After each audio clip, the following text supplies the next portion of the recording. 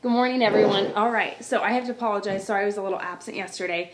So if you logged in, you checked in, great job. I'm not going to go back through and play catch up, but I just want to say good job yesterday. So as we go into the weekend, I want you guys to all be thinking of one thing. Insanity Max group, you're wrapping up month 1, which I can't even believe.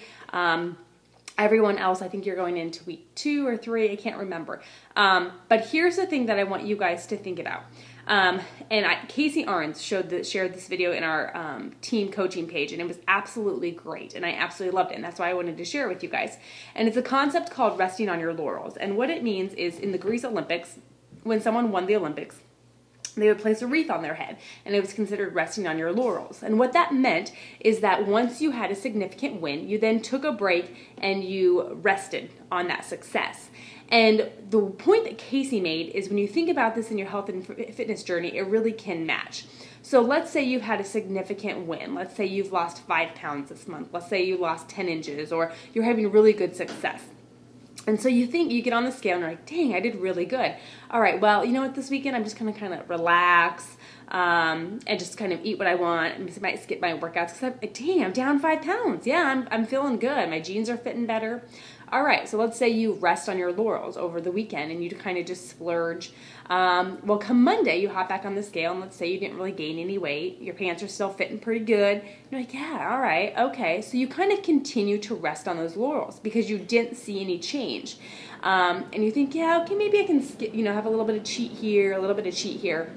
And before you know it, the resting on those laurels become where you were before. You're back to where you were because you took advantage of that resting on your laurels. So is it okay to rest from time to time? Absolutely. Did I rest yesterday? 100%. But the point being is don't keep resting. If you want a day to rest, that's fine. But don't lose your gains because you're too busy resting. So I hope that makes sense. Casey explained it really good. But just if your goal is 30 pounds to lose and you've lost 5, don't let the resting on your laurels, celebrating that 5 pounds of success, and should you celebrate 100%, yes, but don't rest too long that you don't get back on track and you lose sight of your goals that you originally intended. So have a great Friday, guys. We are headed down to Nebraska City with our family. I just found out tomorrow we're going to the game, so it's becoming a crazy weekend, a lot more filled than I thought. But I'm getting ready to push play, and I am taking my shake today. I'm packing it this morning on our way down to Nebraska City because I am not missing that. I missed it yesterday, and I can just tell. So anyway, have a fantastic day, guys. Keep rocking it. It's Friday. Let's hear your success.